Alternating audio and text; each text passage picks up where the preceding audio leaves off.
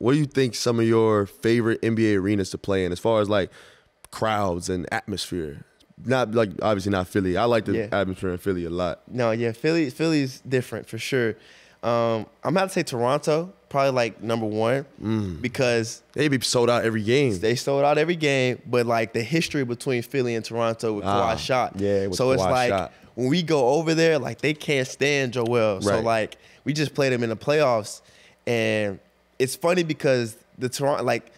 They hate us, but they enjoy hoop. They enjoy good basketball. Yeah. So like their fans, they boo us every single time we come out there. They boo. Like I remember we played in the playoffs last year, and we played the first 2 games in Philly, and I had solid games. And I went over there, and every time I touch the ball, I'm getting booed. So it's like my first time starting the playoffs, I'm getting booed. And I go home and call my mom. And I'm like, I didn't even do anything to these people. Like they're so mean to me. And then another story, this is funny. I ordered food because I don't want to go out. So I ordered food, and I you order it under an alias. Yeah. So I go down there to get my food, and the dude who's bringing me my food, he's like, "This is for you?" And I was like, yeah. He's like, "My wife hates you."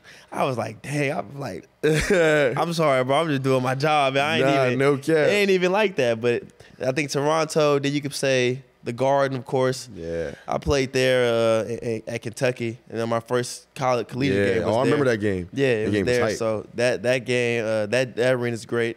And then I feel like the United Center, just because they play like the music from Michael Jordan. When I ain't gonna lie, that'd be lit though. Yeah, when they do that little intro, you get chills. Yeah, so I think those are the 3 that I can say are my favorites to play in.